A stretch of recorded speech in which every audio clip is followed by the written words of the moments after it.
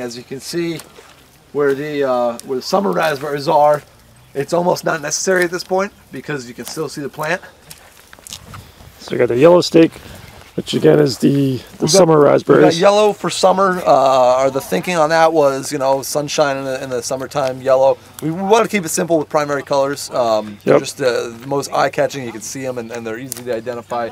Also, really easy to pick up spray paint and other things like survey ribbon and other oddball things that you can color code really easily with. Got everything mixed in here. This is unpruned. This is all just basically fresh from last season. You know, nothing's happened to it since harvest. You can see an obvious difference between the old canes and the new ones. You know, these old canes, I mean, they're brittle as can be for one. They've already starting to got, you know, shedding happening on them. And the new ones just kind of have a little bit more of a uniform color all the way through. You know, the newer canes have basically just a straight cane. That's about it. The spent canes that are all junk at this point, you know, I've got all these little side shoots. Visibly, you can tell that that they're dead, basically. So I find it's best just to kind of come through and take all these old ones out first and foremost, and then you kind of have a little bit of a better idea of what's alive and which of the alive ones you actually want. At first, sometimes, you know, here's a good example with the very first one. Hardly anything new has really been cut out of here. Still plenty of stuff that can kind of get cut out of here. But coming through it or at the bat, sometimes it's a little bit too much of a decision-making process. So I find that if you go through there, get all the old ones out, and then look at it, even 20 minutes later, it really does allow you to kind of move through it a little quicker.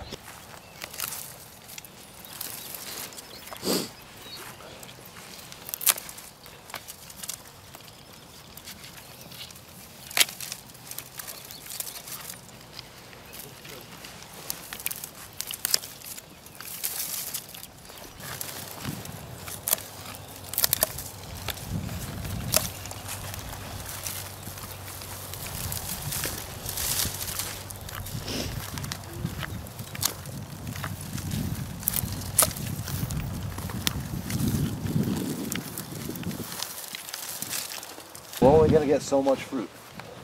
So what we want to try to do here is take out some of these small, like this guy here is no, you know, I mean, this is good, but it's going to be a lot of small little berries.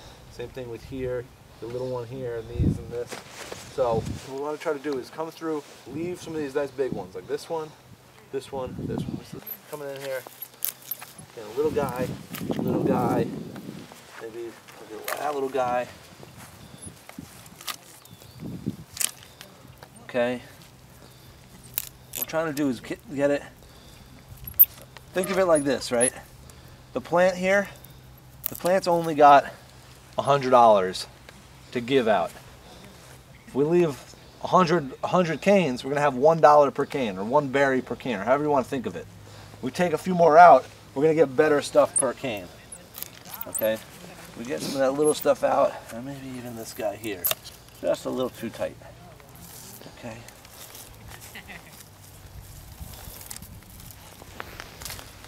Again, some of this type of small stuff. Anything about that size and lower.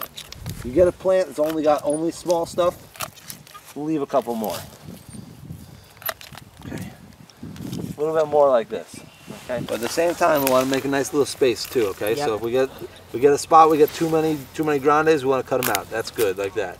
Yep, getting that center one out. Now both those other ones got a little more room.